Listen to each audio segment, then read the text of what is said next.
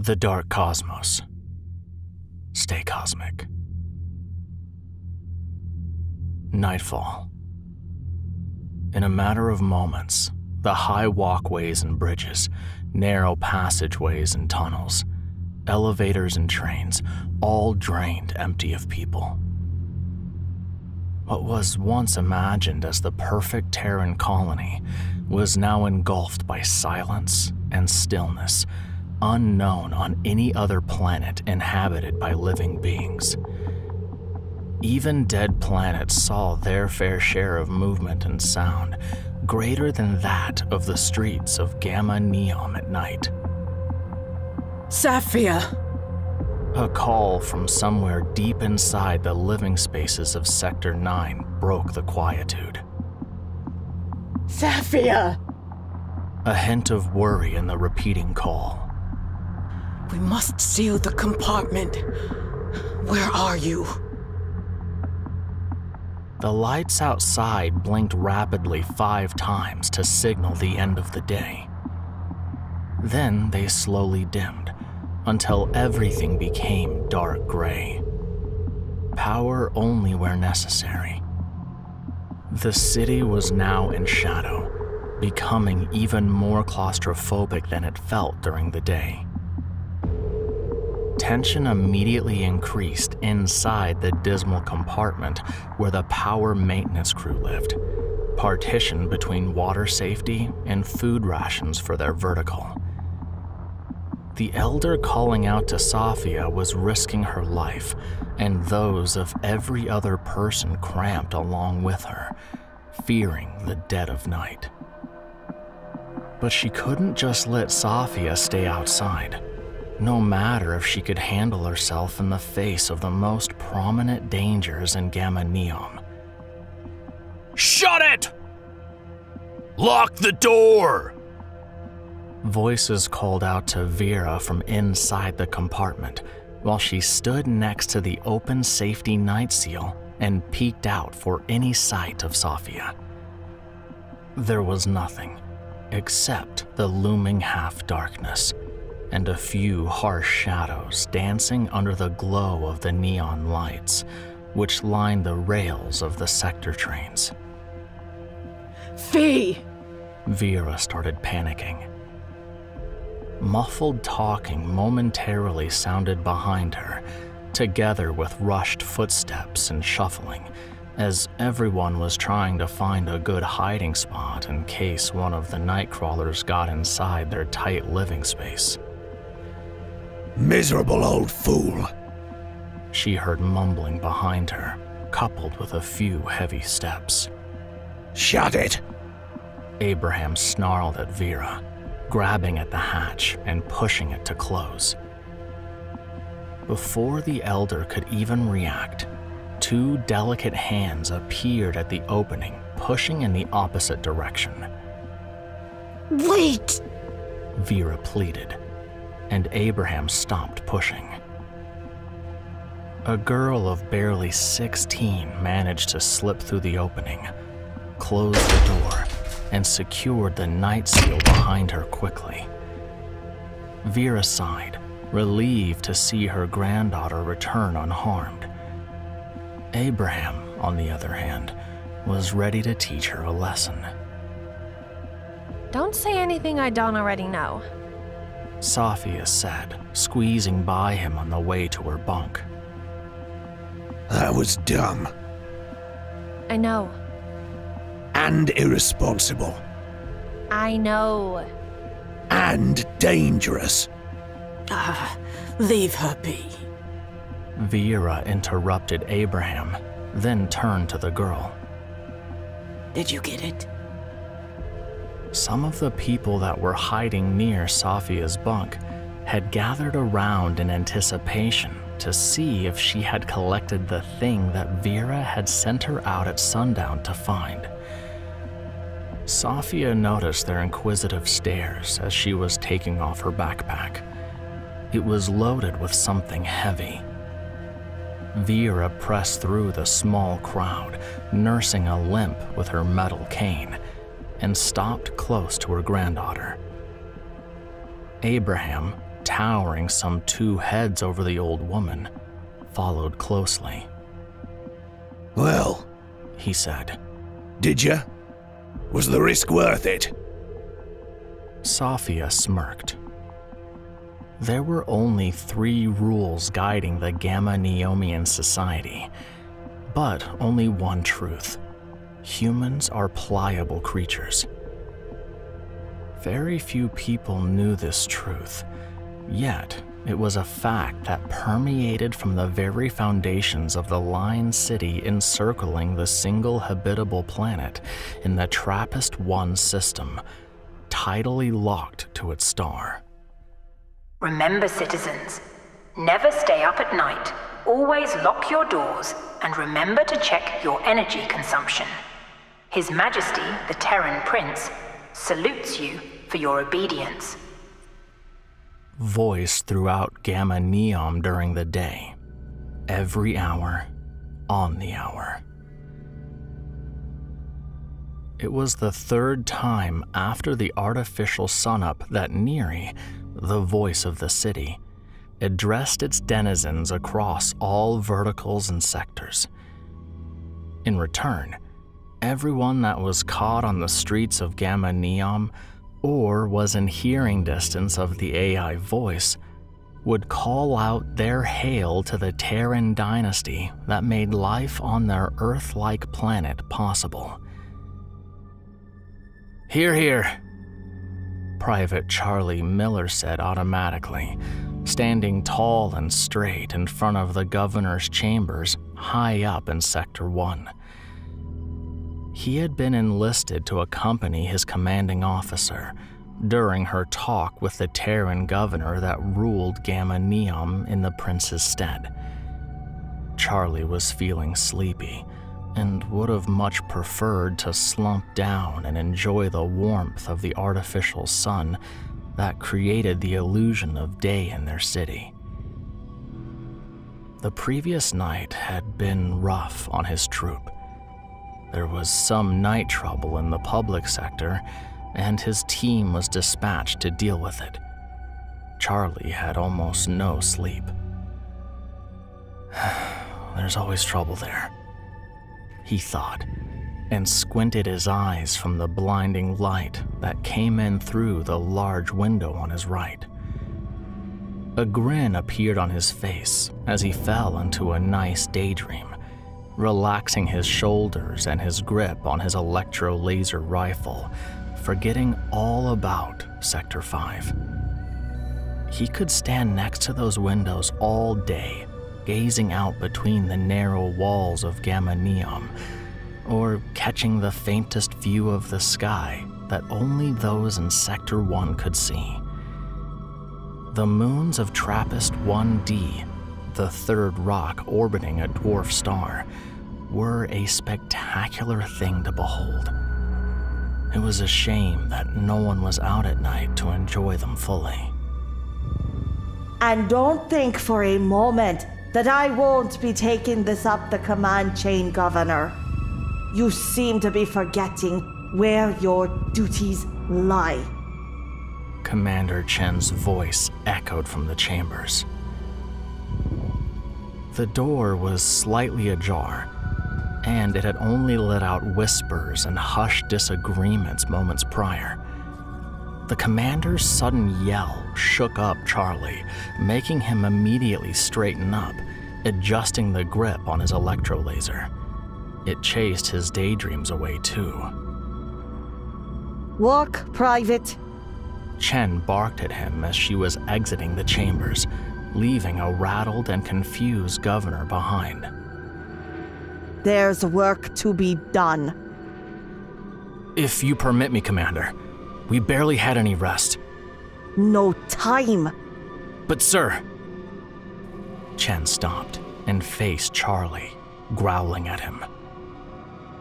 Don't mistake my lenience with friendship, Private Miller. If I say move, you move. If I say no sleep until the end of days, you will die on your feet. She paused and looked him up and down as the fire in her eyes softened a bit. 20 years ago, your father begged me to take you and make a soldier out of you. He wanted the good life for his son. Don't make us both regret that decision. Understood?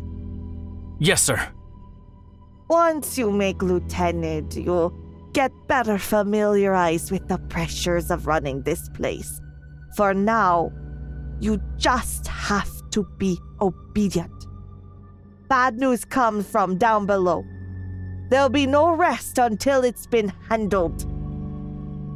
Chen spoke while walking, with Charlie following after her, donning a solemn expression on his face and a formal soldier's gait. He understood Chen's harshness, even if the treatment he got bothered him. There surely must have been some empathy nestled inside the commander's heart. That was the sole reason he was up in Sector 1 and not back down in the slums where he was born. They walked the rest of the way through the tight corridors of the city hall in silence and sync, only greeting the military guards that were placed in front of the chamber doors of each sector official. Gamma Neom was on high alert. Charlie had heard some of the exchange between Chen and the governor, but he didn't realize how serious it was until the commander began barking at him. There seemed to be a rebel snitch caught lingering on the outskirts of Sector 3, disturbing the delicate sensibilities of the low-echelon politicians and their families that live there. One of the military spouses that were housed in the higher levels of Sector 4 saw him and alerted the military of his presence. He was the courier of the bad news that Chen spoke about. The rebels were planning an assault, and this time, they appeared to be well prepared to do some serious damage to Gamma Neom. Once Charlie and his commander had left the pristine white of the city hall and had rejoined the rest of his troop in the weapons charging corner of the high walkway, the news was confirmed with a single order. We move at sundown. Let's get these animals before they destroy everything we have built. Chen boomed over the heads of her subordinates. Sundown. Charlie's lower lip quivered at the thought, and he shot a glance at Miriam. Her eyes widened, and he knew they both had the same thing on their minds. Not again. I can't run from them again tonight. As far as Charlie and Private Miriam Cohen were concerned, the rebels were only a nuisance to be dealt with. What came out at nightfall was the real deal. The terror. The biggest problem they could face. Remember, citizens, never stay up at night. Always lock your doors, and remember to check your energy consumption. His Majesty, the Terran Prince, salutes you for your obedience. No one in the housing compartment of the 25th vertical of Sector 9 ever returned Neri's call. In fact, everyone that either worked or lived below Sector 5 had stopped hailing the prince decades ago. When it came to the rules, they were the ones most cognizant of them, the ones most affected, the ones that didn't have the military to protect them at night, or even less opportunity to buy power credits when they would run out. The lower sectors of Gamma Neom needed no supervision to remind them about how precious those rules were and how precarious breaking them was. Abraham was less angry with Safiya for being late the previous night, but growing more and more impatient with Vera for making her go out at sundown in the first place. If anything would have gone wrong, it could have endangered their entire plan. The Nightcrawlers were the least of his problems currently. Are you sure that this would only take down the main terminal, and nothing more? Vera asked him. Yes, I've seen the blueprints. Chief's privilege. He replied, wanting to remind the Elder of his social stature. I would have preferred it if we'd done this my way, but since Safiya already got the last piece needed for the machine, I'm willing to take the planned assault down a notch. Or two. Destroying the power inverter in Sector 12 would have costed us everything. Without it, we would lose access to the few remaining solar panels on Soulside. Forever. What use would we have of this city without power? Did I remind you that the technology is obsolete? The Terrans made sure of that. A few of the rebels standing close to the Elder's table shook their heads angrily about Vera's last comment, affirming its vile implications. Long and prosperous living, Abraham. It's the only kind of survival that's acceptable. Safiya added from the back of the room. When did you become so wise? Abraham asked playfully, but was glaring at her grandmother for letting her speak out of place. They don't know how to operate the inverter. Nor will they know, after the electromagnetic pulse, that it just needs to be restarted, and the rest of the tech patched like we've been doing so far. We will have them in our grasp. No need for violence. Vera repeated her way of reasoning to reassure him that hers was not just the best, but the only way. Agreed. Two of the elders seated on either side of Vera supported her position. They will find a reason for violence, Vera. They always do. Abraham returned. Even with your stature as chief of this little piece of Sector 9, you are still the youngest soul on this table. Some of us have been here since you were still latched on your mother's tit. Some of us remember the previous revolt and how Terra Neom reacted to it. Some of the older rebels that were present in the meeting started whispering among themselves. They remembered what happened and all that they had lost that day. Abraham might have stood as chief officer of the 25th Vertical of Sector 9, but he had joined the rebellion not that long ago. His ideas were different. His experiences were lacking. He was ready to draw blood. Taking down the power was only step one, as far as he was concerned. So, Abraham got another plan going with some like-minded rebels that Vera and the rest of the Council of Elders wouldn't approve of. Actually, he had just gotten word that Franz, the supposed snitch, had fed the military information about their plan, just as he was instructed to do. Abraham knew that they would send one of their special forces troops to take care of the problem in the public sector, where he and his men would be ready for them, waiting in ambush. Whichever soldier wouldn't be killed there, the Nightcrawlers would make sure they would never again reach Sector 1. After that, it would be a matter of taking down the rest of their soldiers, once the rebels had put enough fear in their minds that it could be done.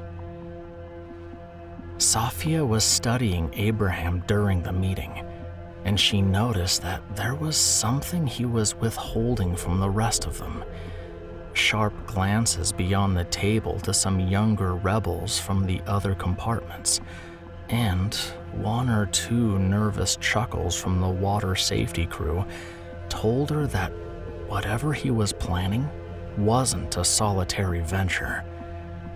She made a personal note to keep watch on him when they would go out at sundown to engage the electromagnetic pulse in Sector 5, otherwise known as the public sector slicing gamma Neom horizontally in half. Remember, citizens. Neary echoed promptly. Time was running short. Sundown was soon approaching. "Here, here!" Charlie's entire team hailed the prince, except for him and Chen. He was nervous, sweating. Charlie had barely survived the Nightcrawlers the last time he faced them. If it wasn't for Miriam, he would have been crawler fodder. Dinner. A fleshy piece stuck in the toothy maw of one that had managed to grab him by the foot before he could enter the sector train. I'd rather be guarding the fat governor, he thought desperately.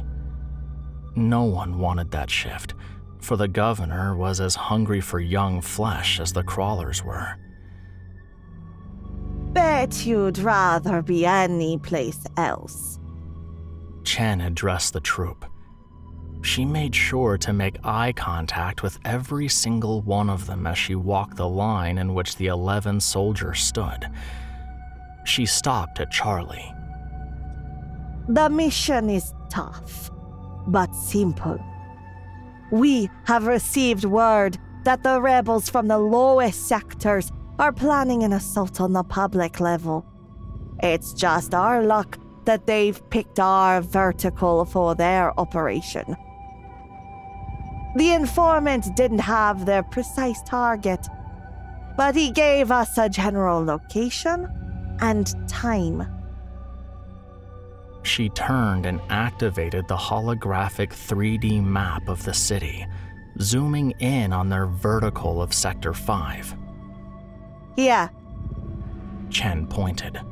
Somewhere in a 3-click radius of the central square, there's a school here. She turned to see if everyone was paying attention. Then there's the main water pump for the higher levels in this area, and... The main power terminal. Charlie panicked. That feeds the entire city of Gamma Neom with electricity. Chen finished her thought. We best pray to Gamma Soul that they're not targeting the terminal, and if they are, we would get to them in time. They're not crazy enough to take down the power, are they? Hold any questions until the end of the briefing, Private Miller. She scolded him and then continued. We are to use only the necessary force to incapacitate the rebels. They must not be severely injured, or least of all killed. I repeat, the rebels must not be terminated as is protocol. The prince has a different idea about what we shall do with them. Chen paused for a moment. There was something about that directive from Terra Neom that bothered her. It made her angry that the governor was right. When the last hail rings at sundown, we begin our descent. No power leeway for this up, which means no elevators and no trains. We do this on foot, stealth mode. Once we pass Sectors 2 and 3, we can't be sure if the rebels don't have spies working for them. Some in Sector 4 have been very unruly these past few months because of the power restrictions there. Treat all unknowns as hostiles from then on.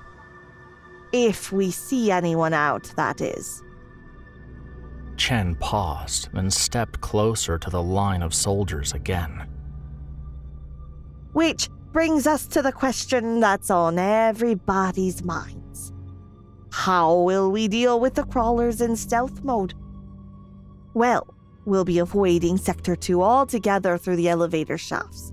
moving in directly on 3, where we'll be using the stun traps. But once we touch down on 4, we'll need to get creative. Charlie flinched. Not the blades, he thought. That kind of combat was too intimate for his liking. Mycotoxins, sourced from our very own mycelium that lives on the dark side of this planet. Chen said, and grinned at the shocked gasps from her troop. Yes, I know. They haven't been tested in the field yet, and I know you've heard the gruesome stories. But I assure you, we'll be safe. Our newest recruits will make sure of that, since they will be operating the front and back of the team, taking care solely of the toxin cloud until we get to the public sector and reach our targeted location. Miller, Cohen, you will report to the lab for a special briefing on the bioweapon before we leave. Charlie and Miriam acknowledged the delayed order, then glanced nervously at each other the moment the commander turned her back to them. She began explaining the final leg of their mission, bringing the rebels back to the brig in Sector 1 and getting them ready for planetary displacement per Terra Neom's directive. Charlie had barely the attention to listen to her. As if the crawlers weren't enough. He wished he hadn't known what happened to the last batch of test subjects of the mycotoxin. People weren't completely unaffected by it, he had heard. Chen's voice was coming in and out of focus while he was dreading his role in the mission and thinking about every possible worst-case scenario. Miriam noticed that his eyes were darting around the room in a frenzy and gave him a little nudge with her elbow. He took a deep breath, remembered his psych training, and refocused on the briefing. The commander was ready to dismiss them. Charlie had missed it. What will we do with the rebels during nightfall? Where will we keep them? And alive? Slightly calmer than a few moments earlier, he gave the questions a passing thought, then realized that Miriam would just tell him after the briefing. Remember, citizens. Neri's voice became the ticking clock that reminded both the military and the rebels of the fast-approaching night. Sundown was just a few hails away. 8 levels down, Safiya was making the last adjustment to the EMP generator. The vicinity of the terminal where all the power lines met would make sure that the entire city would be left without power until the rebels patched up the terminal and restored power from the main inverter in Sector 12, protected well below the ground. She and the rest of the rebels were ready for the dangers of perpetual nightfall. Moreover, they had warned all of the lower sectors to be ready for it when that time comes. Secure your night seals and don't go outside until the power is restored, the message said, echoing Neri's words without the familiar hail. The rebels were risking a lot sending that message out, but they wanted no casualties from their own. They were lucky that the only snitch that ever got to the higher levels of Gamma Neom was Franz, the one that had been working for them, or at least one of their factions. Vera was watching Safiya work from the shadows of the hidden room. Her granddaughter believed what she had told her, that Gamma Neom could be overtaken, and negotiations with Terra opened peacefully. But that wasn't the whole truth. The rest of it, Safiya had learned by overhearing secret conversations between the elders over the years. That was also how she found out what happened to her parents. Was it where I told you? Vera asked Safiya as she was placing the hefty battery inside the EMP generator. Safiya could see her in the periphery, but she waited for her grandmother to speak first. This was going to be their last conversation before she left their housing compartment at sundown, possibly never to return. Just as you said. Safiya returned. I think its disappearance might have caused a bit of a stir during the night. Vera chuckled. I hope none of the soldiers dispatched at Sector 5 got hurt, though. Safiya added. They know how to handle the crawlers with their weaponry. Vera assured her granddaughter that she wasn't the cause of any pain. Safiya clicked the last panel on the generator shut and took a step back. All done. Both of them admired what it represented in a moment of hopeful silence. It was the thing that would tip the scales in their fight against the Terran oppressors. Then, Vera took Safiya's hand and, without turning to look at her, said, Be careful, Faye. Come back to me in one piece, bringing good news of tomorrow. We're ready. Abraham's voice beckoned from the compartment. Last hail in a few minutes.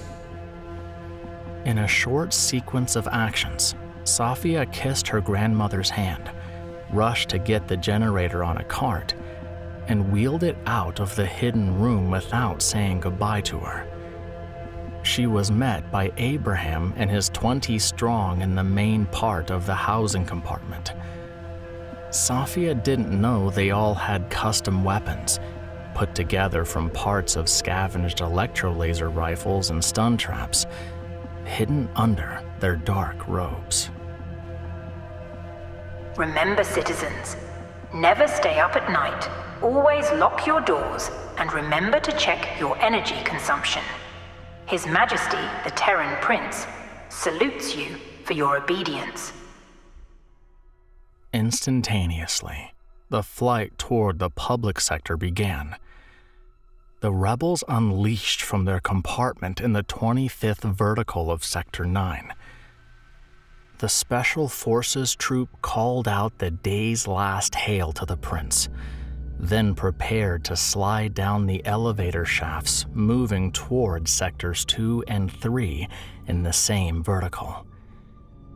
All were headed to their potential doom at the central point that divided the space of the Line City on a horizontal plane, but its society on a vertical axis. Gamma Neom would mark this nightfall as the most important historical moment since the Terran year of 10789, when the city on TRAPPIST-1D was declared officially completed. That had been almost 1 millennium ago. The crawl through the elevator shaft was a nasty endeavor, one that was reserved by the military of Gamma Neom for special ops only. All 12 soldiers in Charlie's troop were inching down the pitch-black shaft that was one of the filthiest places in the entire city. Before installing the special security systems to ward off the nightcrawlers, the elevator shafts were the favorite location for the creatures to haunt during the day. They left their mark inside, too. Feces were plastered from top to bottom, highest to lowest levels, unable to be cleaned by any method the cleaning crew could come up with. Not even the bots could get in there and rid the tight shafts from all the gunk without expending too much power. Between security and sanitation, the former won the fight. Bones and entire corpses were suspended still in the corners where the elevators didn't touch the walls, reaching out from the darkness like mummies recovered from an ancient bog. Forever in agony. Forever a grim memory of the moment of their death, or what came just after. Inching past a body frozen in time, just on the side of the ladder glued to the metal wall, Charlie almost slipped and fell to his death, trying to avoid its grasp. He didn't want to end up like that. He didn't want an elevator for a grave, or whatever place the Nightcrawlers called home presently. Sector 12, he thought. That's where they stay during the day now. I can swear someone mentioned that was closest to their natural habitat in the deep darkness below ground. Move. Charlie heard Chen snarling from above. At this rate, we'll need 3 nightfalls to get to Sector 5. What are you doing? Why just stop? He was glaring into the pit of the shaft, stopped in place by an intense odor coming from the level below him, hiding the fact that his thoughts were what paused his descent in truth. Chen was just above him on the ladder, followed by the rest of the troop, ending with Miriam farthest from him. We're reaching Sector 3, Commander. I can see the opening in the shaft, Charlie eventually replied. Confirmed. I can smell the night stink from here, Chen replied, then addressed the whole troop. That's our stop, boys and girls.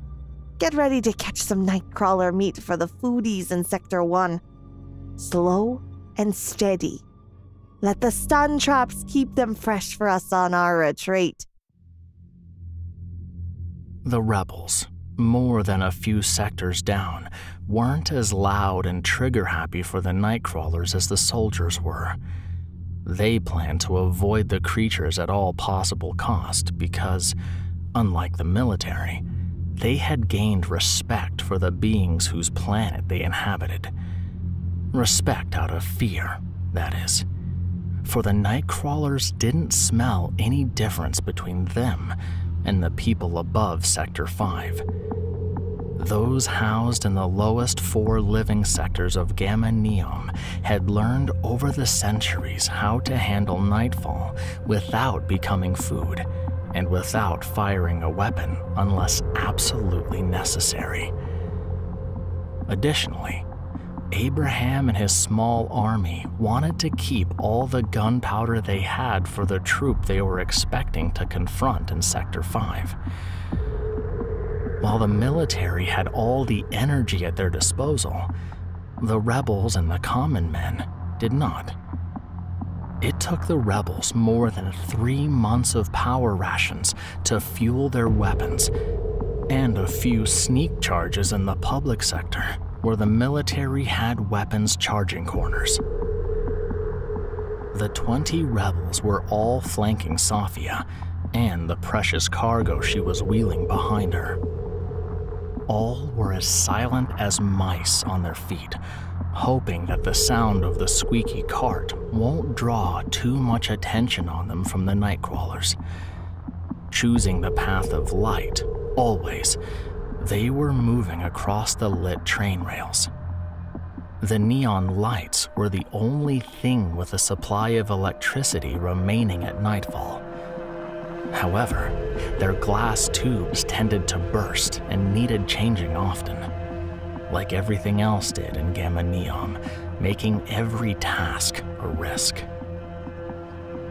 A few of the lights suddenly went out just as the rebel squad was moving closer to the bridge that would lead them to Sector 8. The instant darkness began to settle around them, and the Nightcrawlers braved to draw near. One of the rebels scaled the short pole of the closest light and rushed to change the tube. The night stink was seeping through the air. The crawlers were drawing nearer.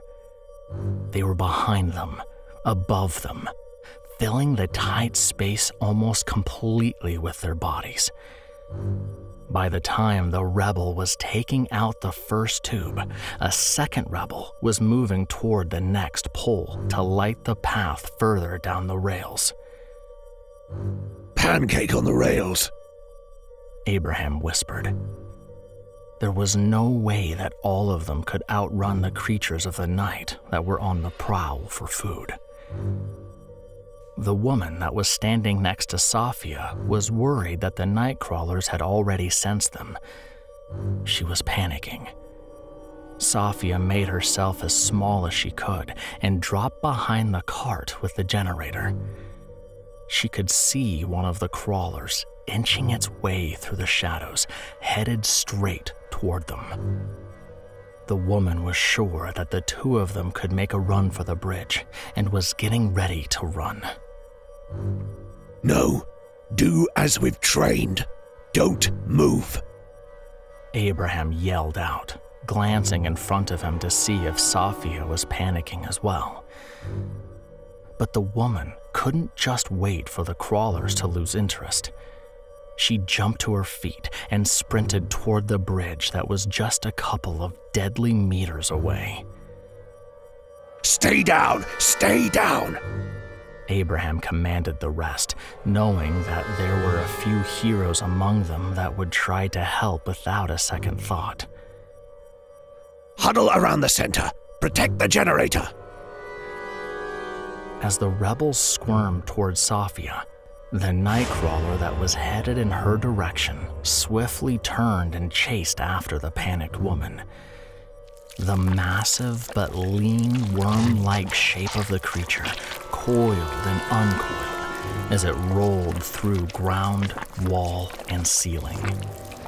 It was barely visible, but the sound its body was making told Abraham that the woman wouldn't reach the bridge.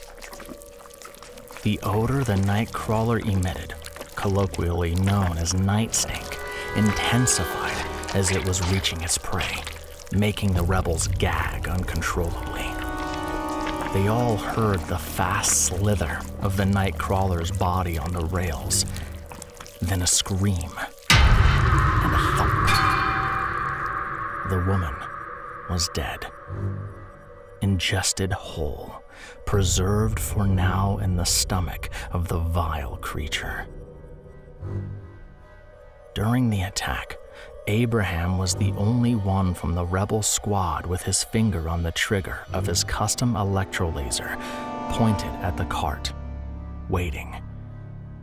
He could afford to lose one fighter, but not the generator, or Safiya. Step 1 was crucial to his plan. He was prepared to make the shot only if necessary. The neon lights clicked and illuminated the rails of the sector train again, chasing away the few nightcrawlers that had gotten dangerously close to the pile of rebels protecting their center point. Safiya peeked out from the pile. Head down! Abraham yelped again. Stay down! Wait! Just above them, coiled on the high walkway, was a baby nightcrawler with its mouth gaping open and drooling from the smell of them. One wrong move and Safiya would have lost her head. Don't lose your heads like last time, Chen told her soldiers, who were still some 6 sectors above the rebels. Same vertical, same threat, different approach.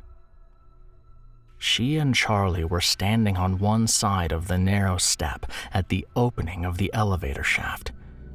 Sector 3 was just beyond it, a shadowy void, filled only with the stink of the nightcrawlers.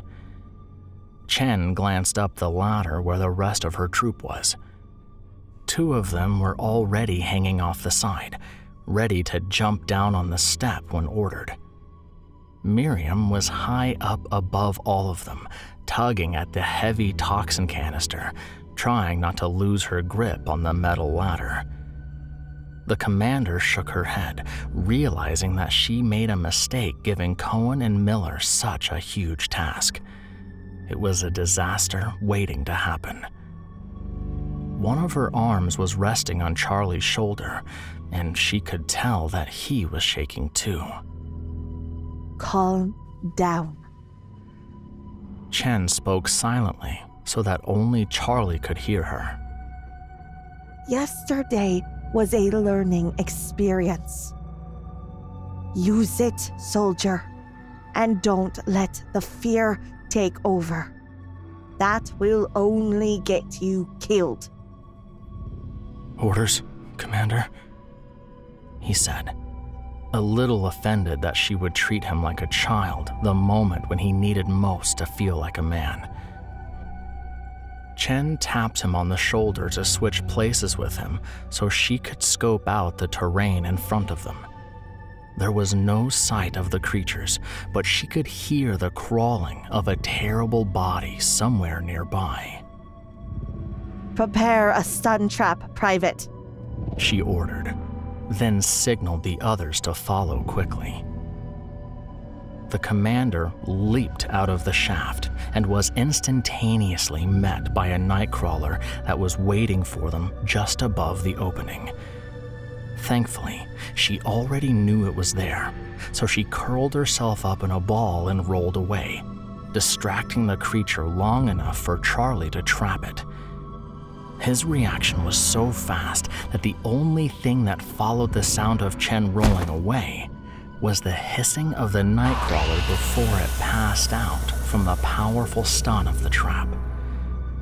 Moments after, the rest of the troop were jumping out of the shaft, 2 by 2, immediately moving deeper inside the sector and securing their position. Charlie waited for Miriam, and the two of them were the last to exit.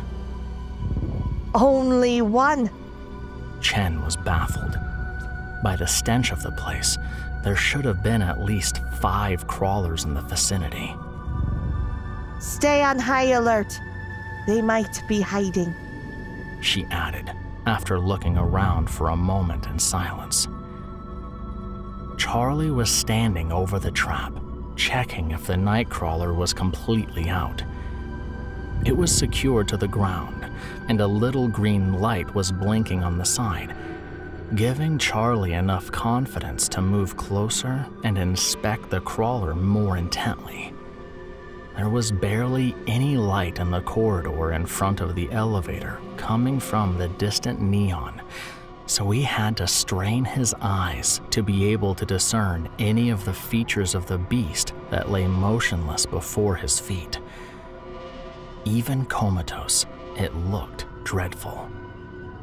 It had no eyes, no ears, face, or any other characteristic that Charlie or any human would recognize as familiar. Cold sweat swept over him, and a shiver rushed through his body. So he leaned even closer. Charlie could hear the nightcrawler breathing and noticed its torso expanding and shrinking. Suddenly, the notion that this thing was a living being took away a little of his fear. The experience didn't eliminate all of it, but enough to allow some recovery of his courage after his previous encounter with one of those things. How many times do I have to give the same order? Chen shouted at Charlie. Move! He was so invested in the nightcrawler and his thoughts about it that he hadn't even heard her bark out the orders. At the sound of her voice, the nightcrawler flinched, and Charlie almost blasted it with his electrolaser. One of the senior soldiers that witnessed the entire thing laughed, then rushed to the front of the troop, leading them deeper into Sector 3. I hate this silence, Charlie thought, after almost half an hour of trekking the narrow passageways and climbing down walkways through the empty and night-sealed sector. It was foreboding ominous. They all felt it. Stop! Chen raised a fist in the air. She felt the heaviness of the silence as well, but didn't understand why it bothered her more than usual. Something's not right. Let's clear this sector fast. Bridge to 4, on the double. The rebel squad had already ascended to Sector 7, having barely any more trouble with the Nightcrawlers. All remembered what happened when one would panic and stray from the training that most people in the lower sectors got since they were children.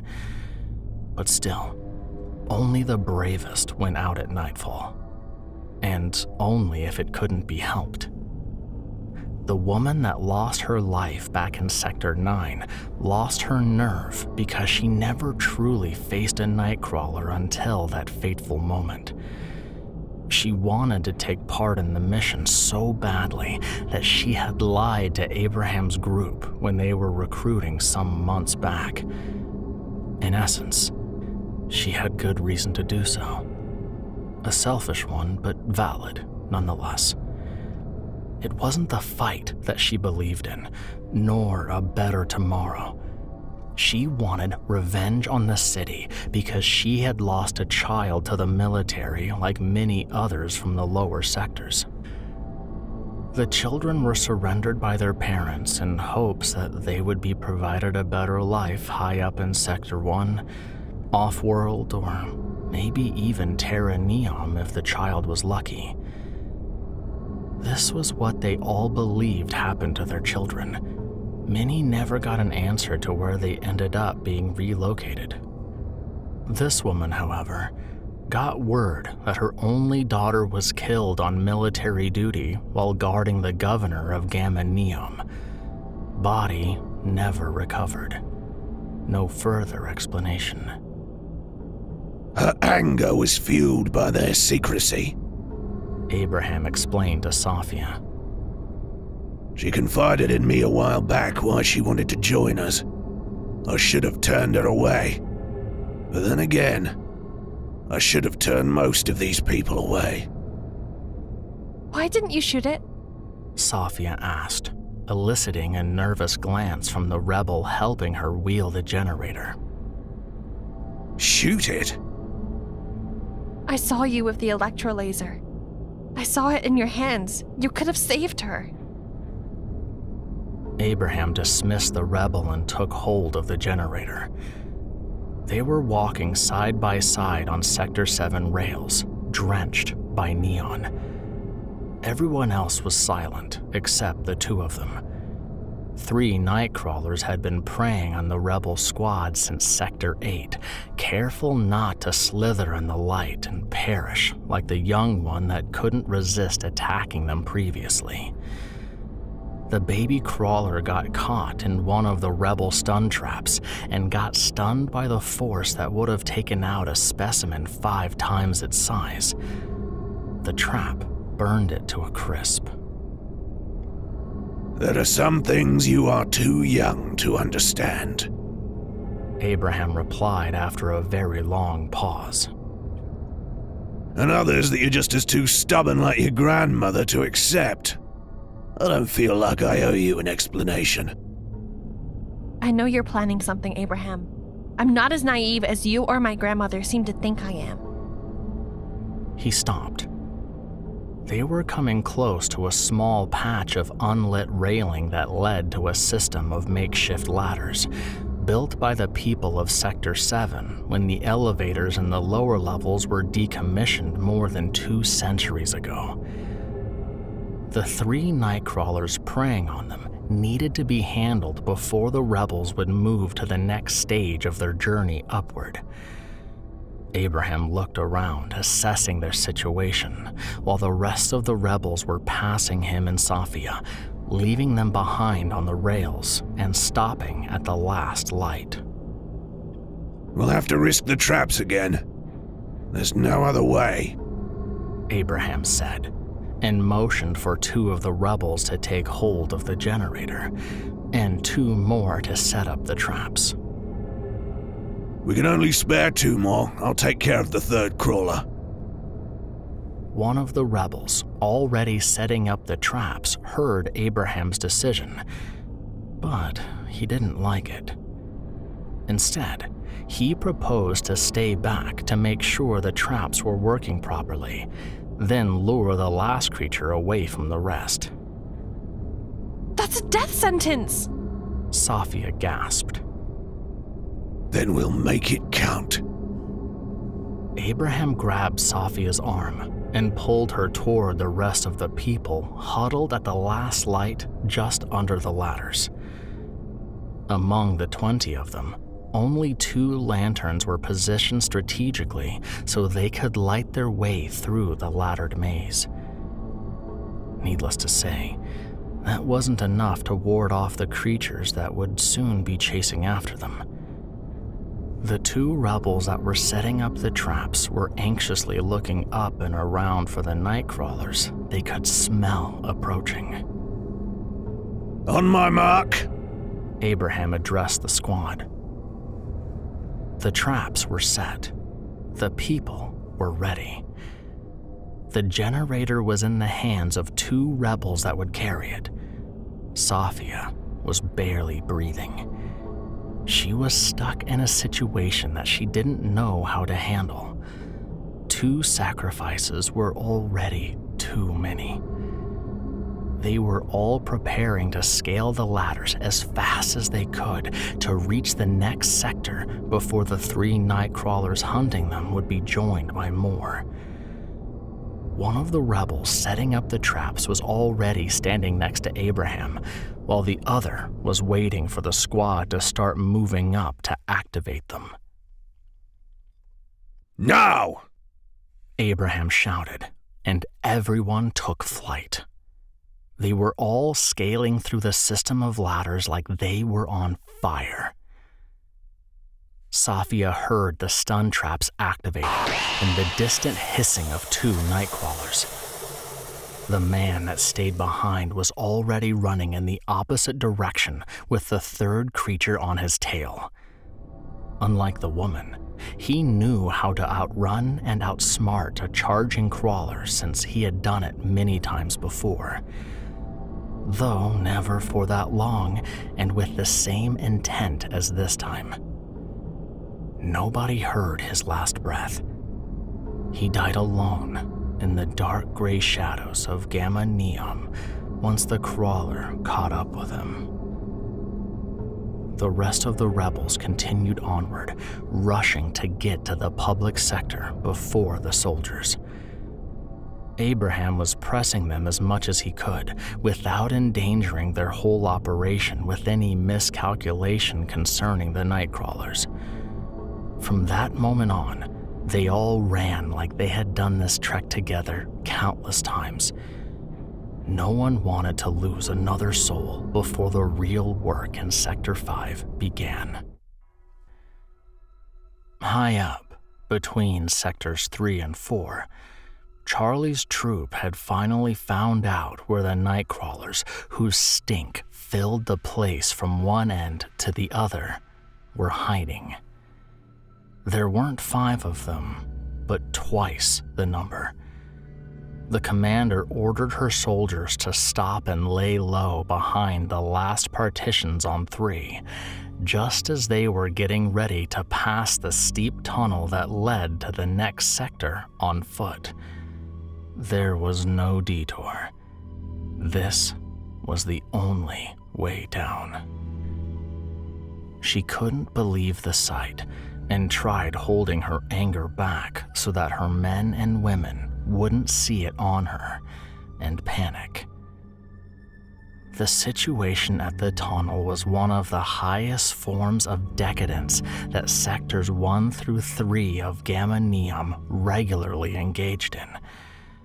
Commander Chen had hoped that she would avoid that by scaling down the elevator shaft past Sector 2, where the ones best known to engage in nefarious activity at night lived. While she was out there every nightfall protecting the citizens of all sectors above 5, those same people held night raves in the tunnels because, unlike the ones from the lower sectors, they were bored out of their minds. These raves were the single reason that even Sector 4 had its power restricted. The same sector where the military families were housed. Flashing lights in all colors, charged up on myco, derived from the same substance as the deadly toxins Miriam was carrying. These people were taunting the Nightcrawlers and enjoying their hungry stink. They felt untouchable, defying death that permeated Gamma Neom from top to bottom. Most of the power they were draining from the grid and the lower sectors was concentrated in an energy shield custom made from stun traps, strong enough to burn the crawlers if they would touch it, but not enough to render them fully unconscious. It was keeping them away from the people, but not out of the tunnel. Bastards, Chen whispered. She was the one that had to save them when their shields got stormed by too many crawlers, and do the morning cleanup of the sectors they would endanger. Charlie was well aware of the consequences these parties had on the entire city. His first mission with Chen almost had him killed in Sector 2, protecting the governor's house party from a Nightcrawler charge unlike any ever before seen. 10 soldiers died, and the power drained that nightfall completely shut down Sectors 8 and 9. Maybe we should let the rebels cut the power, if that's what they're doing. Chen mumbled. Commander! Charlie was shocked. Regardless of his own feelings about the situation, he would never expect that kind of talk from his superior. Cohen, up front! Bring the canister! Chen ordered Miriam. The girl fumbled but managed to get herself and the mycotoxin close to the front of their line. Prepare it as they showed you. Miriam was stunned. Do it! The commander snarled. Masks on! She ordered the troop. Private Miriam Cohen, a girl from Sector 7 that joined the military the same way Charlie did, wasn't one of the lucky ones that got to go off-world. She never expected to attack the people she was raised to protect. Miriam pushed all the levers that would release the toxin in the canister and started the reaction, turning it into a gas. She nodded to Chen once the delivery mechanism was ready to be activated. In response, the commander ordered 3 of the soldiers to protect Miriam in her approach to the tunnel. Charlie stood up, ready to join them. Stay here. The 4 of us will suffice, Chen said, then jogged toward Miriam and the rest with her electrolaser at hand and her mask covering her entire face. In the darkness where they were hiding, no one saw that Miriam didn't pull up hers. As they were approaching the tunnel, the little group was immediately noticed by some of the Nightcrawlers. Chen ordered Miriam to continue moving forward and activate the toxin as close to the shield as possible. Simultaneously, she and the rest would take care of the crawlers slithering toward them in a fury. The Nightcrawlers were beside themselves from hunger, drooling, hissing, amped up so much that they were biting each other in anticipation of a huge meal. Miriam should have noticed that she wasn't wearing her mask when the night sneak made her gag.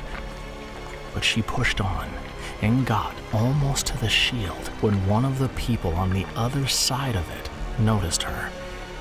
He laughed and pointed at her like she was part of the amusement. The girl didn't realize that a crawler was uncoiling just behind her until Chen shot it dead, and it fell just next to her. The situation prompted Miriam to push the switch on the canister, and as she did, she instantly felt nauseous and began seizing from the toxin being released quickly and efficiently from its container. Everyone that was raving in the tunnel was struck with the same feeling. The colorful lights inside made it look like their entire bodies were breaking and twisting in utterly unnatural ways. The creatures were going through the same agony. Night crawlers were falling and seizing all around Miriam, foam coming out of their mouths instead of drool. One of them eventually smashed onto her and trapped her under its massive weight. Both were slowly dying in tremendous pain caused by the toxin attacking their nervous systems. Charlie was already running to help her when Chen stopped him midway. She had to elicit the help of another soldier to be able to stop him completely and drag him back to their hiding spot. The night crawlers that were not as affected by the toxin were still raging around the shield, trying to get inside the tunnel into the people. The troop needed to wait for it to play out completely because they could spare no more ammo. It took a few hours until all the night crawlers had stopped seizing and were lying dead around the shield for them to even consider continuing towards Sector 5 through there. Both Charlie and Chen were devastated, but she couldn't allow herself to show it. The commander lost 4 people, and she would potentially lose the entire city of Gamma Neom to the Nightcrawlers if she didn't get the remaining soldiers of her troop down to the public sector. Sunup was now at hand, and she knew that the rebels must have been close to their target by that point. This seems to be a pattern with you. She spoke to Charlie, who was seated in a back corner between the partitions where they were hiding. He was gripping his rifle, looking spent and defenseless. I said, move. Charlie lifted his head toward her, still wearing his mask that was covering his swollen eyes. Move? He thought. Why? What's the point? He didn't feel like going anywhere. Sulking isn't going to bring her back. On your feet, Chen commanded.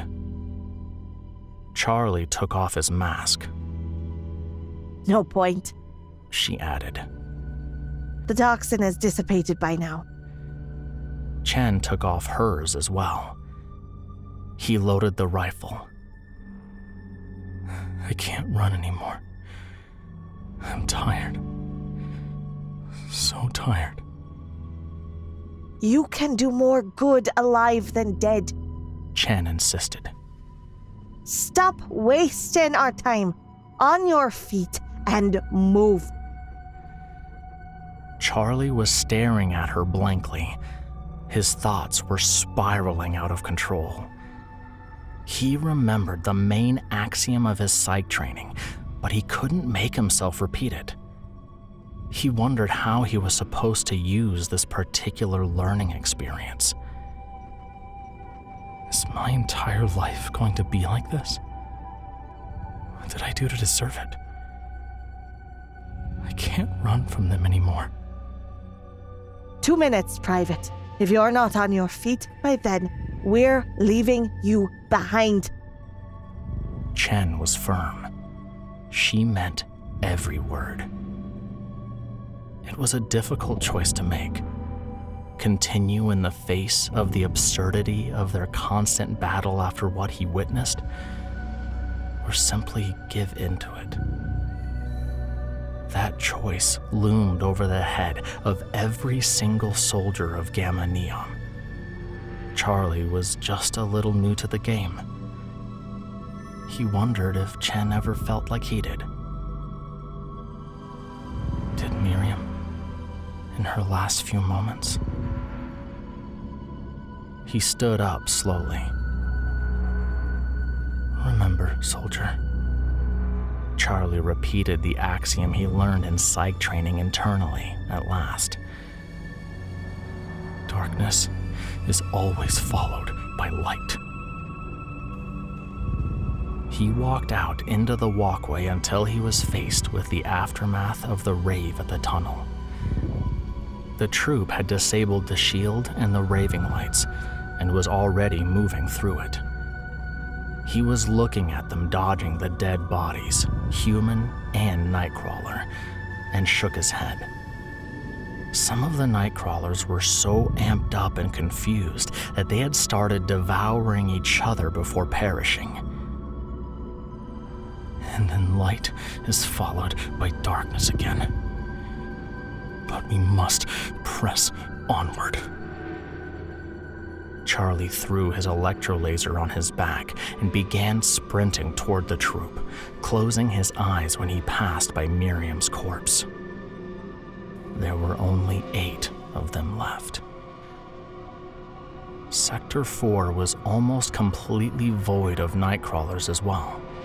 Most of the ones that had come out that night, the troop had found on the other side of the tunnel, dead and twisted from the toxin.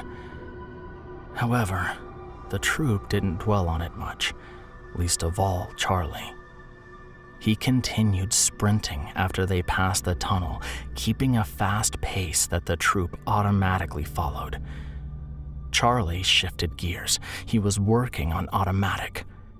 He wanted the night to be over and everything fade into memory until his heart stopped hurting and his mind wasn't spiraling toward the abyss. Chen was running at the far end of the line, guarding their backs and dealing with the loss in her own way. They arrived in the public sector very close to sunup. Everything was still night-sealed and empty. There wasn't any sign of the rebels, nor was there a sign of any damage that they might have done. Spread out, 2 by 2. I want a pair on lookout up that high walkway, another at the school, and one at the water pump. Chen quietly ordered her soldiers before they walked deeper inside Sector 5. Miller, you're with me. Let's see to that terminal. The 4 pairs of soldiers crept into the public sector, cautious of their surroundings, weary of Nightcrawlers and rebels just the same. The first ones to arrive at location were the 2 that took the lookout. They threw their kit ropes in the air to get there as fast as possible, waited for the magnets to latch on the railing, and shimmied up toward the walkway in a second. From that vantage point, almost the entire length of the 25th vertical of the public sector was visible, and the central square was accessible in a heartbeat. One of them laid down flat on the walkway and positioned his electrolaser on the railing, pressing his eye immediately on the scope. The second soldier did a check on their stun traps, put a few out at arm's reach, then took out their binoculars. Still no sign of the rebels. And there weren't any Nightcrawlers moving around either. However, at closer inspection, she noticed that there were at least 6, possibly 7, active and packed stun traps spread out all over the sector. That was their proof that the rebels had already been there.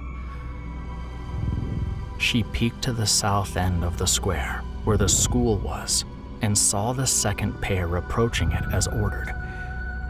There was one active stun trap with a comatose crawler close to the entrance. Inching toward the center of the square, where the water pump was located, the third pair was moving back to back. They were the ones most exposed, at high risk of getting shot down or attacked by a crawler. There were 3 active stun traps all along their route, but thankfully, not a single nightcrawler on the hunt. The soldier on lookout continued scanning the sector for bogeys for a few more minutes. Everything that she saw from her perspective on the walkway indicated that the rebels had been there.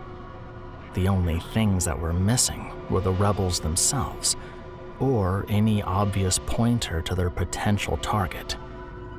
She looked down at Chen and gave her the all clear.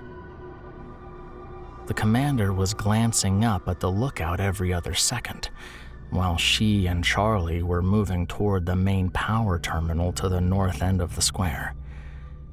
It also happened to be the only point with the least visibility from the high walkway, since it was blocked by a high Neary column. Before it got decommissioned a long time ago, it had been an individual access point to the AI's database. Now it was just a piece of architecture. Very few things in Gamma Neom work the way they were imagined. Automation became less and less of an option as the problems with power collection and accumulation grew, without Earth ever updating their technology. Stay vigilant, Miller. Don't zone out on me now, Chen said. It was more of a plea than an order. Charlie's senses were on fire at this point. After leaving Sector 3 in the tunnel behind, he had been running solely on adrenaline, full survivor mode. The first thing he noticed was that the night stink was less heavy in this sector, the way it usually smelled at sunup when the night crawlers had retreated after the first bright lights shocked the entire city to rid it of the last of them. It took him a moment to notice that there was a second smell together with the lingering odor of the crawlers. Burning flesh. Faint, but it was there. Charlie didn't know what to make of it and thought that it was just a sense memory from the hours spent hiding next to the tunnel, listening to the seizing crawlers scorch themselves on the shield.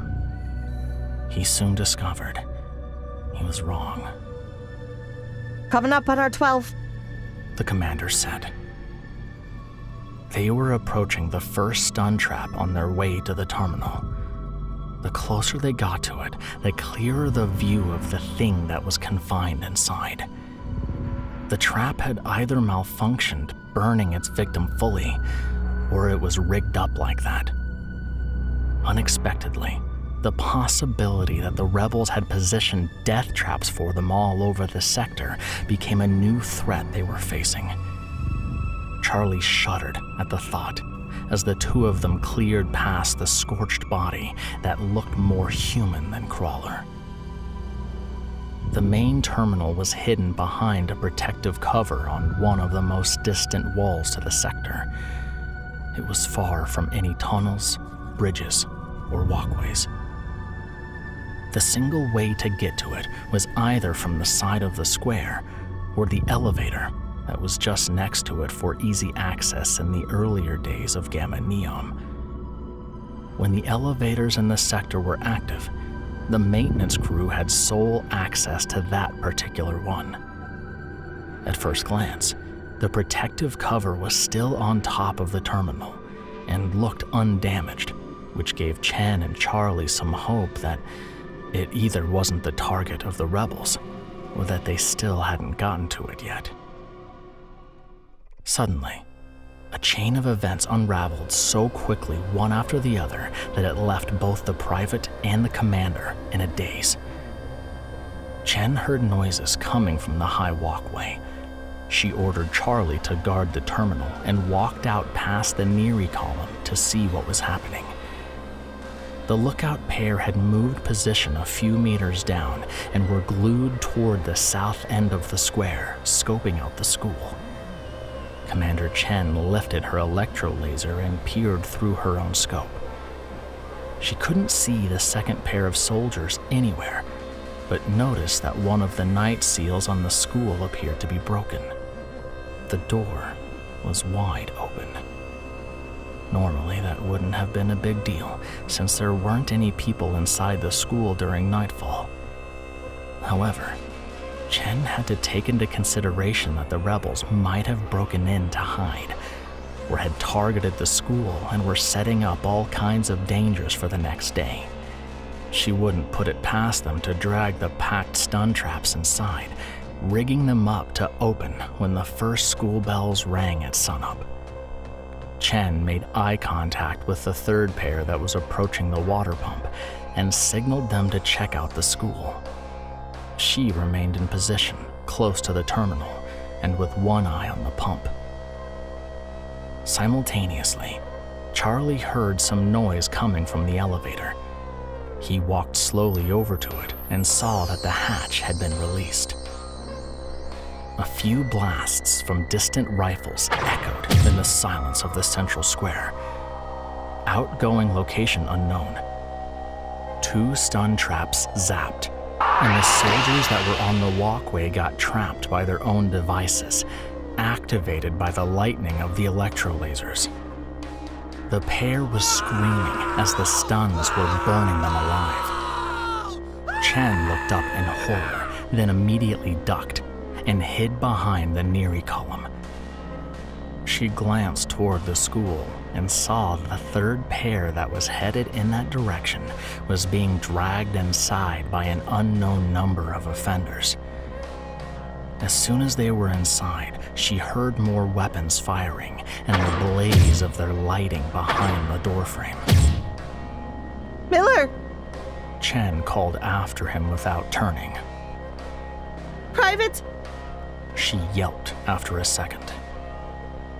Charlie! Meanwhile, he was standing with his arms in the air, electro-laser dropped on the ground, and peering into the darkness of the open elevator hatch right in front of him. One wrong move, and you'll be joining your friends in the afterlife. Charlie could barely see the man speaking to him from inside the shaft, but he knew that there was a weapon pointed straight at him. Do as he says. He heard Chen's voice behind him. She was prompted to turn from the sound of the voice coming from inside. Neither she nor Charlie understood why they were still alive when the others were so easily and quickly killed. To add to the drama, the alarms that signaled sunup at the start of the day began flashing the public sector with a blindingly bright white light. Some of the crawlers that were barely coming out of their coma hissed and twisted. In the seconds between the last flashes, Charlie heard footsteps running up to them, and the voice from the shaft calling out his name. Charlie? The fifth intense light flashed, then the regular daytime illumination started shining through all sectors and verticals. Remember, citizens, never stay up at night. Always lock your doors. Neary's voice began calling out the first hour of the day, then immediately stopped. Chen and Charlie were gaping at the opening of the shaft at the man that was now lit enough to become recognizable to both of them. The commander still held her electro-laser close to her, but it was pointed toward the ground. She felt an intense zap coming from it and instinctively dropped the rifle from her hands. Her palms were red hot and blistering. After a short lag, Neary's voice boomed through the speakers again.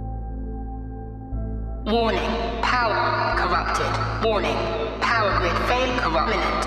Warning, power grid phase returned. Warning, warning. Neri's voice began distorting until she could no longer be heard echoing throughout Gamma Neom. The crawlers were released from the stun traps, thankfully still comatose. All weapons were rendered useless, and the lights had completely shut down again. Everything became a shadow. Perpetual nightfall had finally come. Safiya's generator had worked. Hear, hear! The hail of 20-ish people was heard from all corners of the public sector, and it kept echoing from Sector 5 all the way down to Sector 9, behind secured night seals. Hear, hear, Abraham said as he exited the elevator shaft and faced Charlie. He looked like he was about to burst into tears. Son? Abraham! Chen cried out.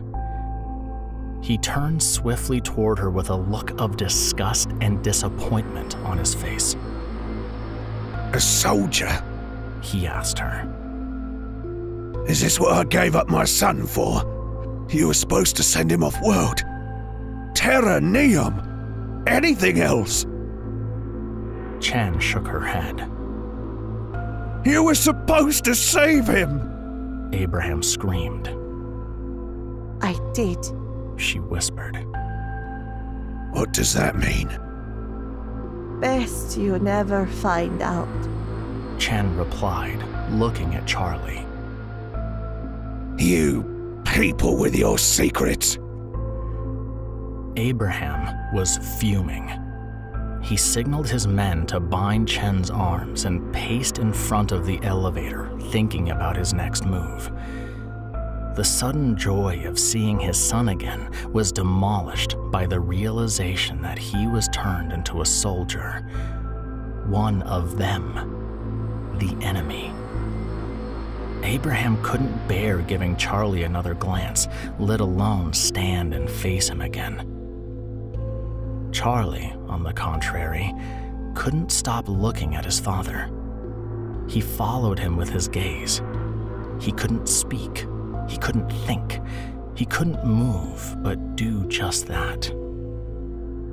18 remaining rebels joined them near the column. They placed one of their final lanterns in the circle that they formed around Chen and Charlie. Some of them had never seen a soldier up close because they had never been higher up in Gamma Neom than the sector they were born into. And yet, they were still afraid. Even with the two of them practically defenseless before them, one bound by rope and the other by confusion, the rebels still found them terrifying. Moreover, some of them had blood on their hands from killing the soldiers in the school. And yet, they didn't even dare to come too close, especially to the commander. The stories that were shared about the brutality of the military among the lower sectors had preceded them. They were almost as dreadful as the Nightcrawlers to the common people that had only heard what the soldiers did to those that broke the third rule of their city, the rule that, at the moment, had lost all meaning. After darkness, light. Charlie was beginning to come back to his senses. 20 years had passed since he had seen his father. 20 years since he was forbidden to look for him, to speak to him, or to even think about him. And then darkness again. All the adrenaline had begun draining from his body. He shook and shivered, then turned away from Abraham to face Chen. The sight of her was shocking. He'd never seen his commander look the way she did presently. She looked defeated, her stern gaze softened toward the ground, her body limp and listless. She might as well be dead, he thought. But then she spoke. Why did you do this? Do you have any idea what's going to happen now? We do. Safiya answered instead of Abraham. The girl had been the single rebel that was brave enough to stand close to the commander and even to speak back to her. She had been inspecting her and Charlie curiously for some time while they were both stirring inside their minds. Abraham had stopped pacing and was whispering something with the few rebels that had gathered around him. They were informing him that they had lost 2 more. One in the fight inside the school, and the second had fallen into the stun traps that were set up for the Nightcrawlers in the few days leading up to their sole operation, even before he took his position in the ambush. One of the older rebels was worried that they were staying out for too long, tempting fate, for the Nightcrawlers would soon come out of their comas, joined by others from below, to begin their hunt. 2 groups. Abraham spoke loudly so that everyone could hear him. One will hide in the school as planned. The second one, led by myself, will trek to Sector 1 with the prisoner to confront the governor. I'll need a volunteer to accompany me. Prisoner. Singular. Does that mean he doesn't see me as a threat? Charlie wondered, but kept his thoughts to himself. The commander looked up at him. She couldn't tell what he was thinking, nor how he would react to this new situation. Does she see me as a threat now? He looked away from Chen, unable to hold her gaze anymore. I suggest we make an additional group. Safiya said. Someone needs to check the inverter and restart it. Chen gasped, then laughed out of relief. A sliver of hope appeared in her eyes again because she could deduce what Safiya meant. Not all was lost. Hold your tongue, stupid girl, Abraham yelled at her. You might as well tell the governor that. Now she knows, how will I take her to Sector 1 with me and make our demands? I'm glad you're not as big of a fool as I thought you were for a second. Chen was still laughing. Abraham shot a glance at Charlie. Maybe I should take him then, in her stead. No, I'll play along with your plan, on one condition. She added before Abraham could respond anything. Charlie goes with the 3rd group. There will be no 3rd group. Then I will descend to Sector 12 alone. Safiya interjected. It was obvious to everyone that she didn't want Abraham making all of the decisions. She was already angry about what had happened so far, and that everything eventually did end up in violence. If there was one thing she could do, that was to save what remained of the original plan that the Council of Elders had devised. You still don't understand. Abraham got angry. We need to break with the old ways completely. If we continue to use the technology Ted and Neom controls, they will keep controlling us as well. We will never be rid of them.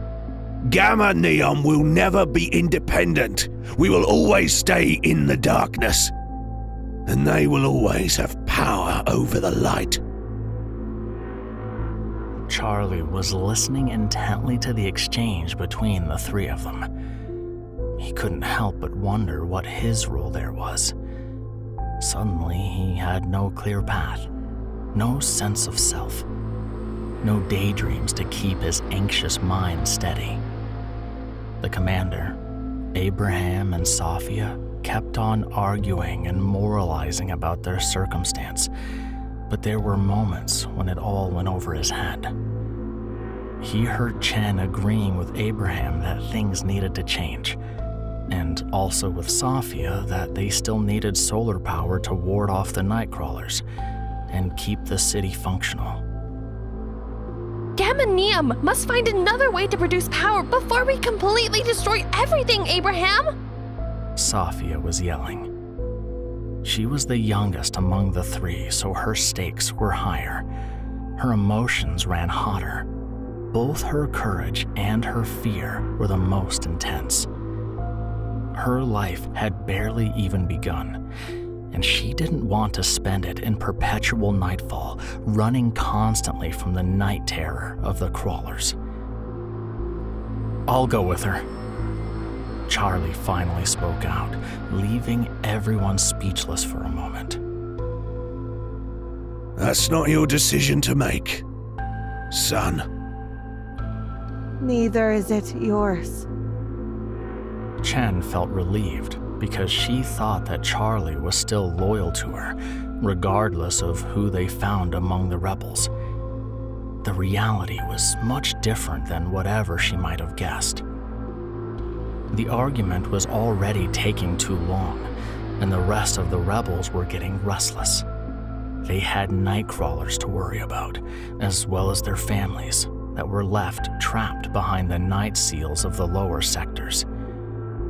Abraham was additionally worried that the longer they waited to get to Sector 1, the sooner a second troop from another vertical would be sent out to hunt him and his rebels down, making all of their efforts worthless. He had no other choice but to conform and go along with Safiya's plan. It didn't take long for the rebel squad to huddle up in the school where they had left provisions and anything else that they might need for the long night ahead. Before they closed the door and sealed it, there was only one remaining thing to do, which was remove the bodies of the soldiers from inside. The commander stood next to the door and watched as the rebels carried the bodies and threw them out in the square like they were nothing.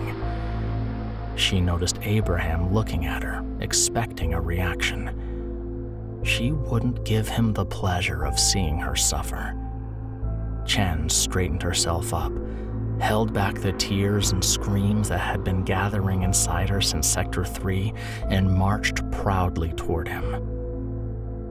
I won't be of any use to you with my hands tied behind my back, she said. Your only task is to lead us to Sector 1 and the Governor. Your fighting days are over. The fighting will never be over for Chen. Charlie wanted to say as he was coming up to them, but instead stopped and saluted his commander. Abraham's face contorted with disgust and anger. Use your blade, Private. Don't be scared to face them, the commander said, rather than saying goodbye. Goodbye forever. I expected you to volunteer to join me in Sector 1. See this thing through together. Abraham interrupted. I go where I'm needed. Safiya needs a soldier by her side if she's ever going to get to Sector 12. The Nightcrawlers will be relentless now. I understand, Abraham said. He sounded defeated, like he had lost his son all over again. Go through the elevator shafts. You won't survive the long way around. Another goodbye that sounded like something else. If only it was as easy as that. There was a reason why the rebels didn't take that route to the public sector in the first place, and why they went through all the trouble of going the long way. The elevators for the lower levels hadn't been used in centuries for anything other than Nightcrawler dung and the trash from the city that couldn't fit into their compactors to be incinerated on the Sol side of the planet. Whoever was brave enough and small enough to fit inside would leave those shafts carrying disease and bacteria that hadn't been seen on the streets of the city for the longest of times. Safiya and Charlie were scaling down for an eternity, pushing through the graveyard of organic and inorganic matter. It was the unmentionable bile of two warring species that had found common ground in only one thing in the millennium in which they shared Gamma Neom: waste. By the time the two of them had reached the last level that was still scalable, Chen and Abraham had already ascended to Sector 1. Though, in the true darkness of the Gamma Neomian underground, Charlie and Safiya could never have known that. Only on their returning trip would they ever find out if the operation of the rebels had worked as planned. And only if the two of them would ever survive the last 3 sectors of the city, which were buried deep into the crust of TRAPPIST-1D.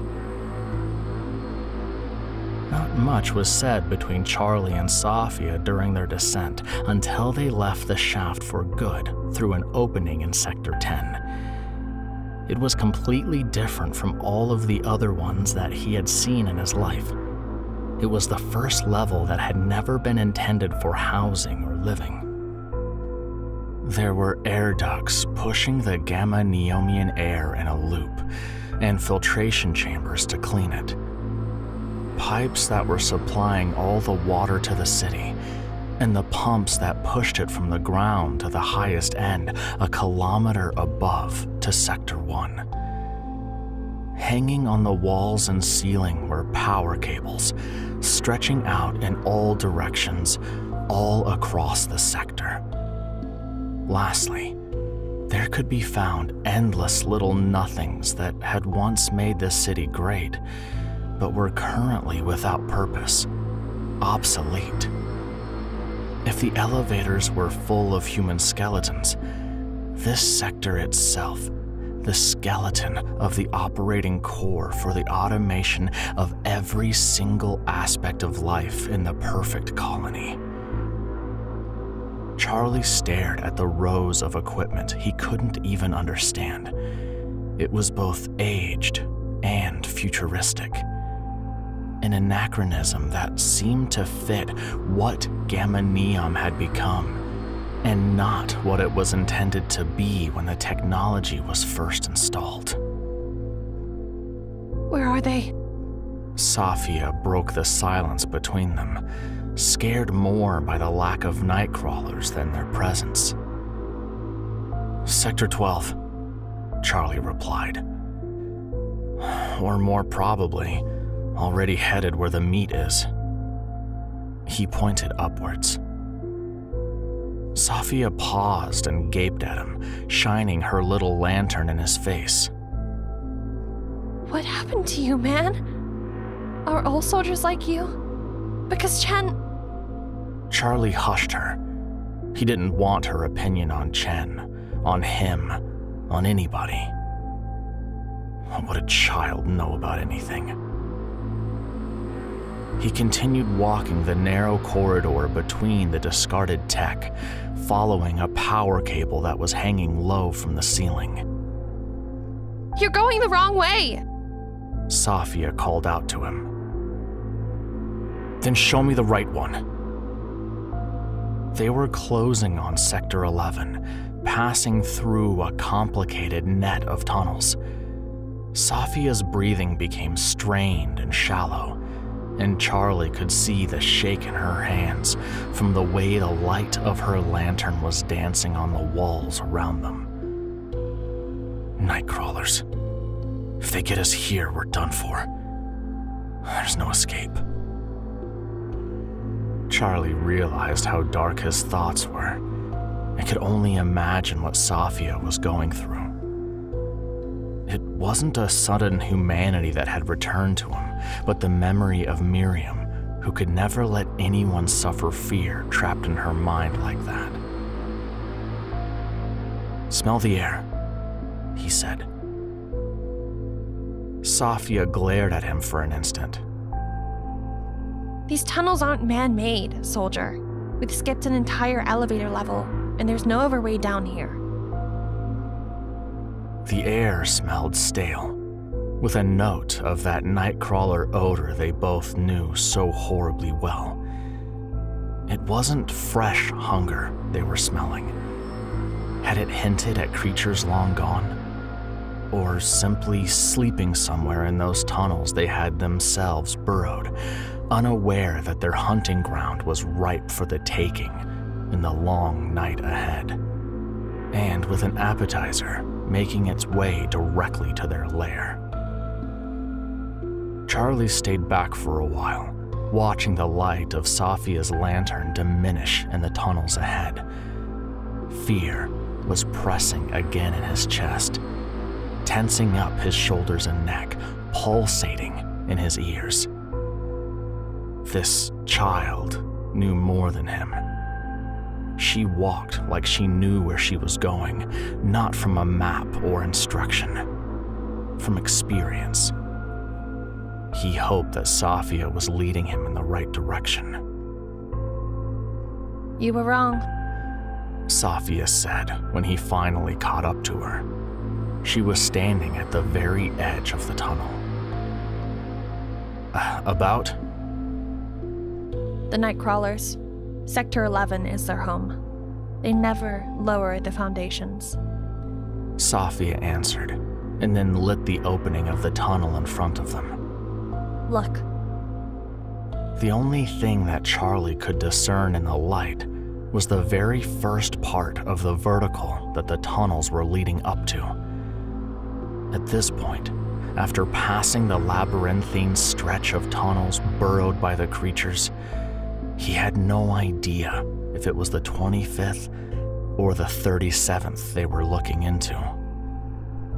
It might even have been the prime vertical that welcomed the very first citizens of Gamma Neom some 1,000 years ago.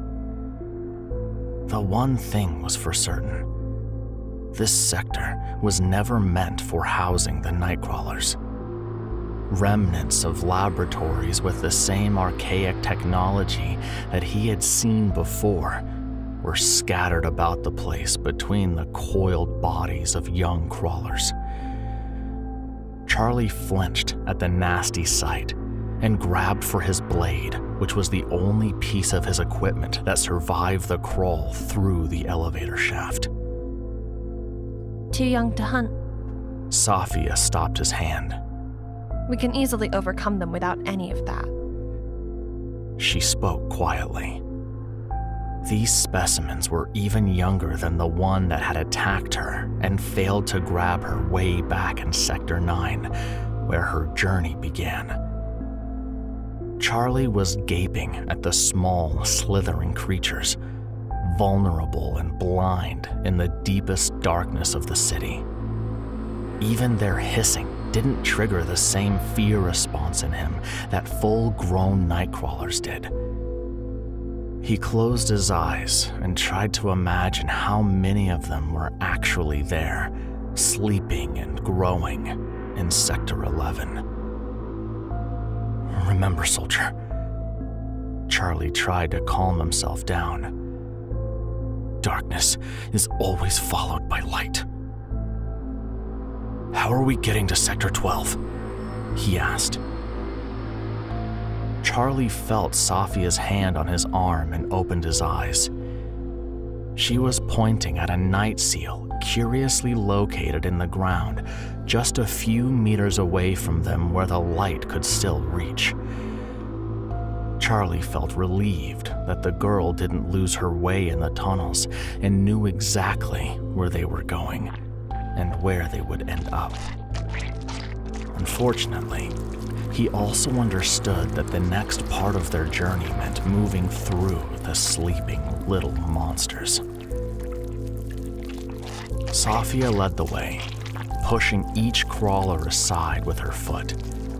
Most of them were no more than half a meter long and had just a teeny tiny fraction of the weight of an adult. Step, push, step again. She turned and signaled Charlie to follow. He didn't have much time to think about it without risking getting stranded in the tunnels without a light. Step, push, stop. They heard distant hissing, loud hissing, coming closer.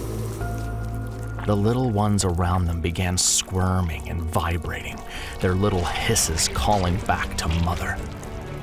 Charlie jumped towards Safiya without thinking, killing a few of the babies as he landed next to her. He grabbed her hand and pulled her toward the night seal.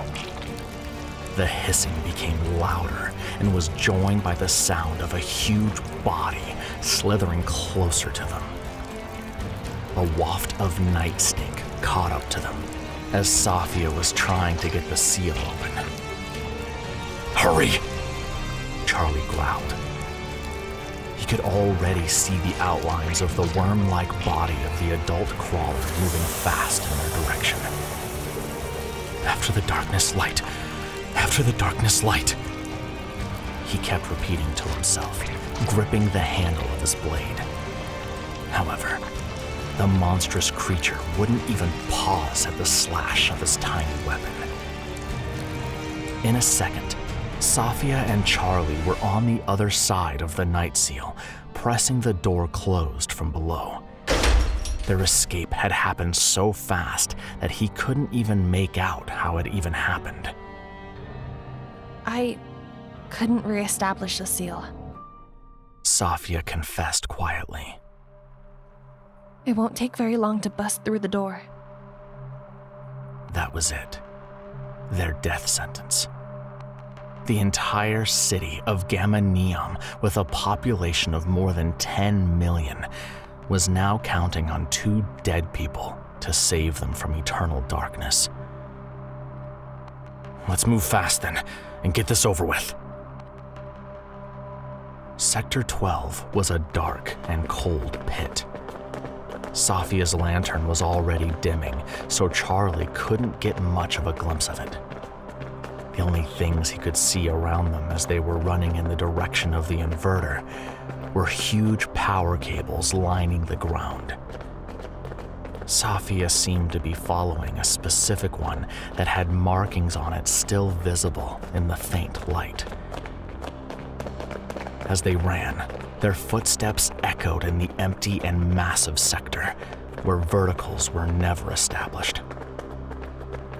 Suddenly, Safiya stopped running. This is it. A single partition appeared in front of them. Charlie shivered at the thought that only one inverter was keeping them all alive up to that point. He thought of it as minuscule compared to Gamma Neom as his blade to the body of a nightcrawler. He followed Safiya inside the partition with Abraham's words echoing in his mind. This one thing wasn't just keeping them alive. It was also keeping them enslaved. "Were you never offered to Sector 1? Charlie asked Safiya. She was already trying to find the right levers to push to restart the inverter and get the city ready for a gust of power when the terminal would be fixed. The mechanism to restart the ancient inverter couldn't rely on anything involving electricity. It was based on good old-fashioned cranks and levers that would only fail when the materials they were made from would succumb to time. The girl stopped working for a second. "I noticed you were the only child among the rebels," he added. My grandmother decided to keep me in Sector 9. She didn't want me becoming military, like you. Or worse. Safiya replied coldly. "She didn't think you could make it off-world?" Charlie pressed. Off-world? Safiya found the lever. Maybe even Terra Neom. Terra Neom! She scoffed. "Tell me, Safiya, why did your grandmother keep you from ascending the sectors?"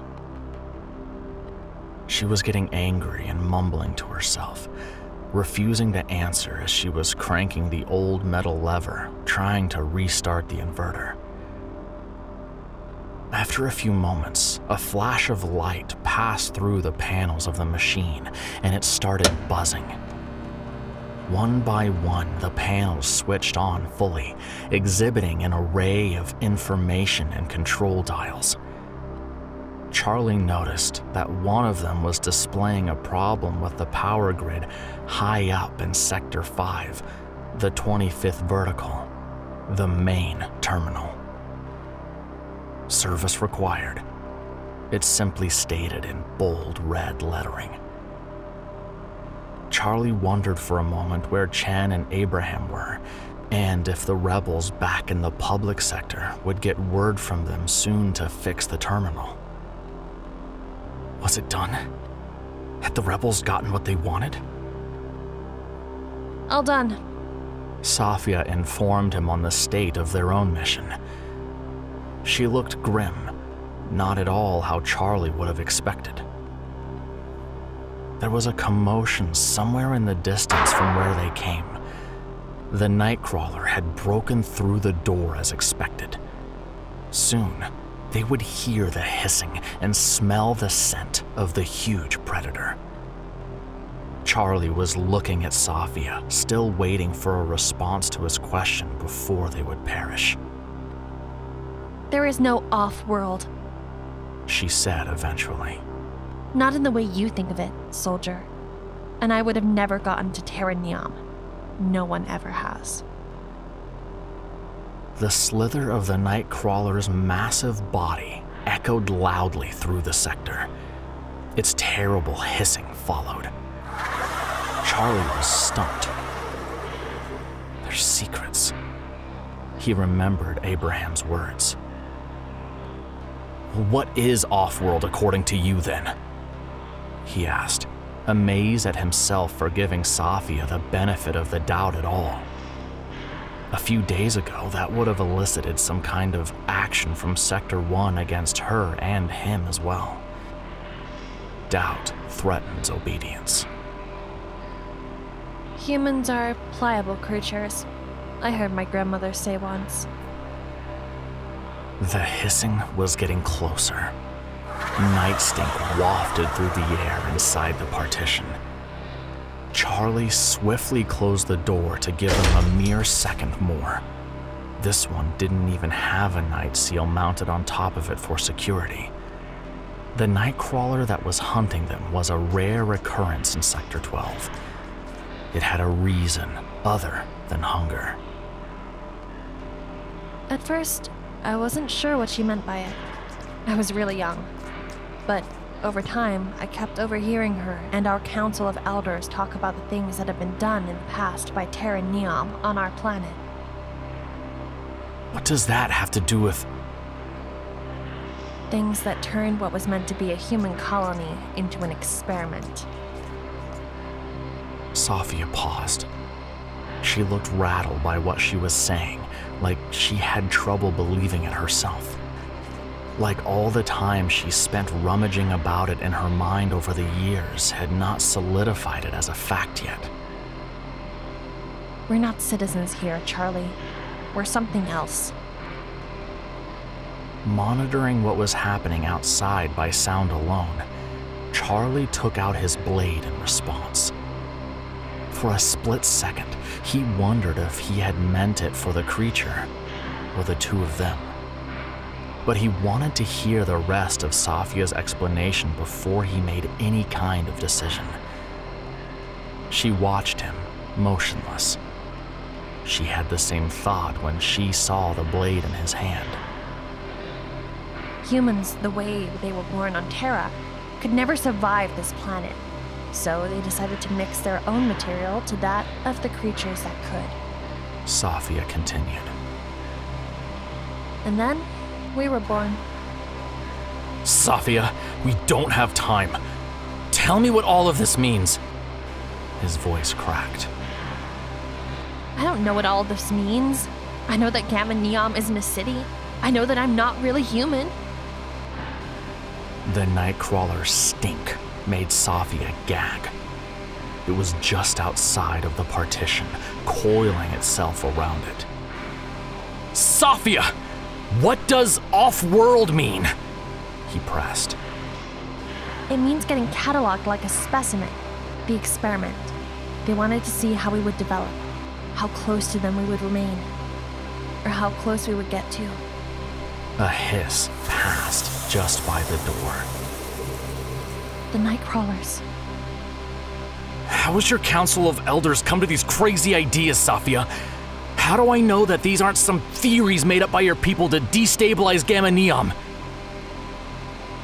Charlie was freaking out and defaulting to his inherent way of thinking. Because Charlie, none of this was ever shared outside of the Council. They don't want it known either. She replied. Unlike him, Safiya was unnaturally calm considering their situation. She had accepted her fate. Does Abraham know? He asked. He gave you up, didn't he? Safiya responded, as vague and uncertain as that answer was.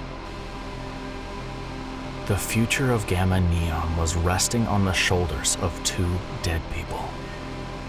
Charlie gripped the blade. He thought of Chen, how she protected him over the years, and how she reacted to his father. There was some empathy nestled in her heart. But for what? He remembered her conversation with the governor before the operation. Suddenly, it made complete sense to him. He realized why she was so angry. Planetary displacement for the rebels, she had said in their briefing, must not be terminated. Charlie looked at Safiya and imagined her fate if his troop had been successful in their op. She's just a child, he thought. Lastly, he could also grasp why their technology was left in such a devastating state. It had simply been left for them to handle. Its improvement became a Gamma Neomian duty and stopped being a Terran one the moment they left their experiment to run itself, only monitoring its progress. He gagged. The partition was beginning to crack from the force of the Nightcrawler's body squeezing it tightly. It was hissing something terrible. It didn't want to eat them. It just wanted to hurt them. Where is this inverter most vulnerable? Charlie asked Safiya. She stared at him. Where, Safiya? The girl pointed to a cover close to the lever she had pressed, unaware of Charlie's intentions. He stepped next to her with his blade in hand, and she expected him to cut her throat open. But instead, he tore open the cover and jammed the blade into the wheels and cranks that were still turning while the entire system was booting up. There was a minuscule spark. Then all of the panels on the inverter showed a malfunction message. A warning. Power grid corrupted. It stated again in red. Power grid failure imminent. Charlie read on the one closest to him. Suddenly, the inverter completely shut down again. And then light is followed by darkness again. But we must press onward, Charlie thought, as the lantern that was the sole source of illumination in their final moments dimmed slowly and then went out completely.